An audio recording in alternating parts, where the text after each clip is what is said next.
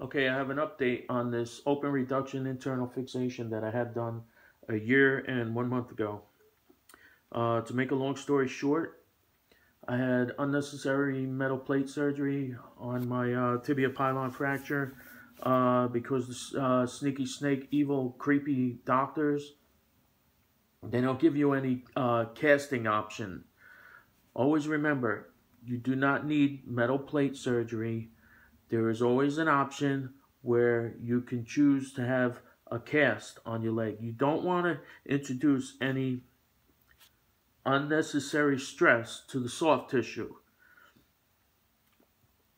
because that is the biggest problem that you're going to have besides the ugly scarring. Now, here's the metal plate that was maliciously put in my leg, and I received it from the doctors along with 13 screws.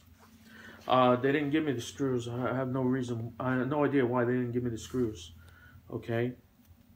I was in horrific pain for a year. They told me I had to wait a whole year to have this metal plate and 13 screws removed. Coincidentally, there were two plates in there. The other plate, I have no idea where it is. I think it's still in my room.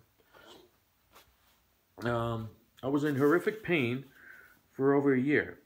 You will feel that evil metal plate in there. It will burn, it will sting, it will cause you to walk with a limp. You will feel the stabbing pain from all those screws. That plate alone is a horrible feeling to have inside your leg. Horrible. I feel so much better now, even though I'm a little stiff from all the stitches and everything, but I'm due to have the stitches removed tomorrow. And I feel so much better just having that out of my body. Don't ever let anybody trick you into getting metal plate surgery that you don't need. Okay, when they put an external fixator on your leg, that means your bones have already been lined up correctly. So when you have the bones lined up correctly, you can transition from the external fixator to a cast, an air cast, or a metal boot. So I'm going to show you my x-rays with the external fixator on there to prove to you that I did not need metal plate surgery. Now, I don't know if this image is altogether that clear, but here is my leg. What are we doing? Oh, here's my leg, and the fracture is more or less right there. And as you can see, the bones are lined up correctly, 100% correctly. So I did there's the here, let me point it out to you. Here's the external fixator over here, over here. Here's the fracture area right here. And you can see that everything's lined up correctly. I did not need no metal plate surgery. Was not given a cast option because this bill was actually $115,000 for the sneaky, creepy, evil metal plate surgery. Try walking around with this inside your leg for a year and 13 screws. And you want to know, you want to feel pain. Do your own homework. Get your own set of x-rays from the hospital. They will have your x-rays on CD. Take them home, review them on your computer.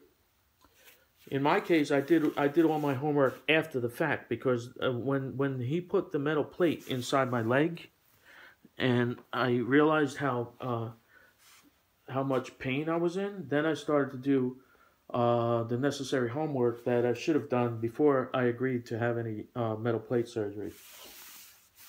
You will see all kinds of videos from these creepy, no-good Jew doctors on YouTube promoting metal plate surgery, but not a single one of them will tell you how horrible it is, how painful it is, and how invasive it is, and how damaging it is to your soft tissue. My soft tissue is never going to recover 100% to where I was before this fracture. And another thing is, you don't want to put yourself through any surgery, because there's risks involved in surgery. You could get infections. You could lose your limb. There's so many complications with surgery. If you don't need surgery, don't let any sneaky, creepy doctor trick you into getting metal plate surgery. Um, Go get multiple opinions from multiple different doctors. Go see your primary care physician. Even though he's not an orthopedic, he can x-ray your fracture, and he can give you an honest opinion, because he is a medical doctor. And with that, then you have then you've been educated. Now you have an educated opinion as to what needs to be done and why. And I hope this video is informative to anybody. You know, the biggest problem with people is because they are stupid and they believe everything that these creepy, evil doctors are telling them. And that's how they get stuck. Because once they perform surgery on you, the damage is done. There's no reversal on any kind of surgery.